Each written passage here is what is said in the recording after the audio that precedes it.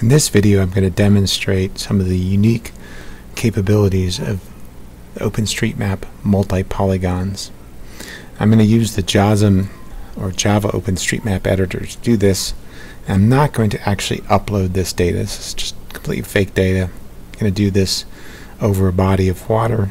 Some of you may recognize this as part of Horsetooth Reservoir above the city of Fort Collins, Colorado. There's the A for the Aggies, the CSU Aggies.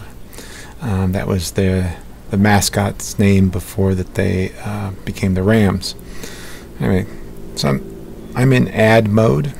See the little plus cursor? I get there by hitting A on the keyboard, and I'm going to draw a way.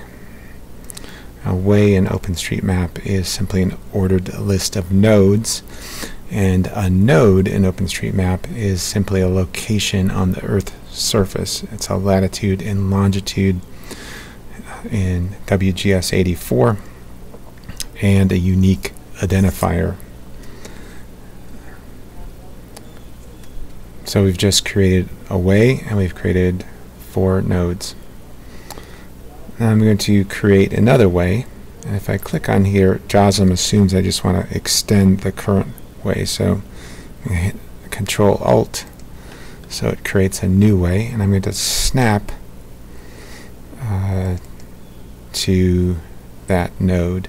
Now what's really happening is more than just snapping, is there is only a single node there, that these two, this way and this way, are sharing that node, and the same applies up here.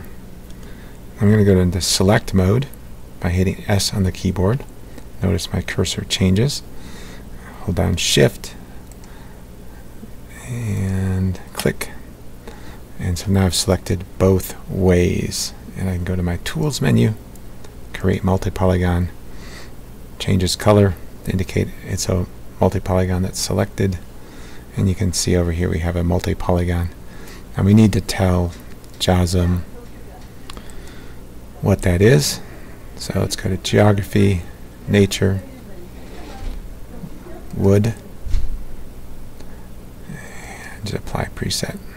Now presets in JOSM are little dialog boxes that allow you to easily add information about features on the map.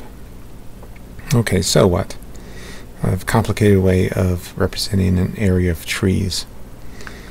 But land cover, land use generally they don't exist in isolation. There's other land uses or land cover adjacent to them. So let's go back into add mode, and I'm going to draw a third way. And again, I'm snapping to these nodes, and so now 3 different ways share that node, and 3 different ways share that node. I go into select mode by hitting S and Shift. I've selected both ways, and Tools, create multi-polygon, and we need to tell JOSM what it is. Go to the presets, geography, see, land use, farmland, and just apply the preset. So now we have 2 polygon here, it's for farmland, and a polygon next to it for wood, and they share a common edge.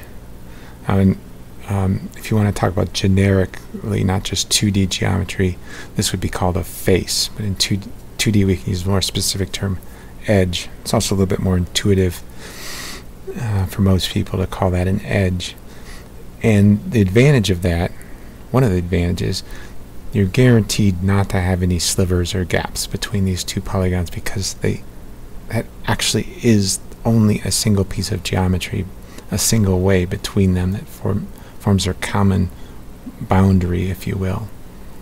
Further, if later we get more accurate sources, or if, let's say, the farmer decides to cut down part of that woods and expand his cropland, we can just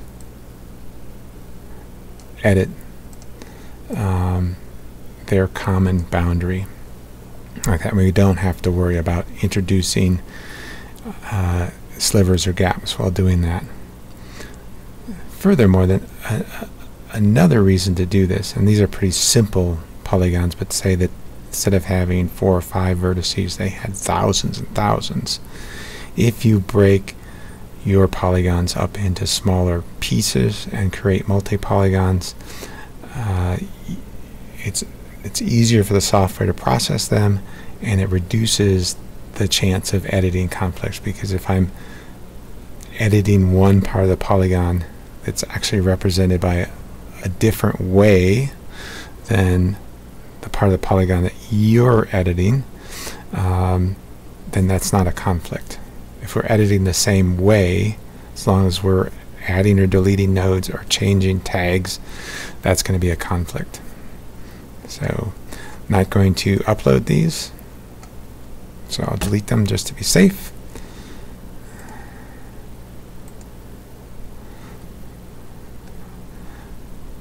And that is all about multi-polygons for now.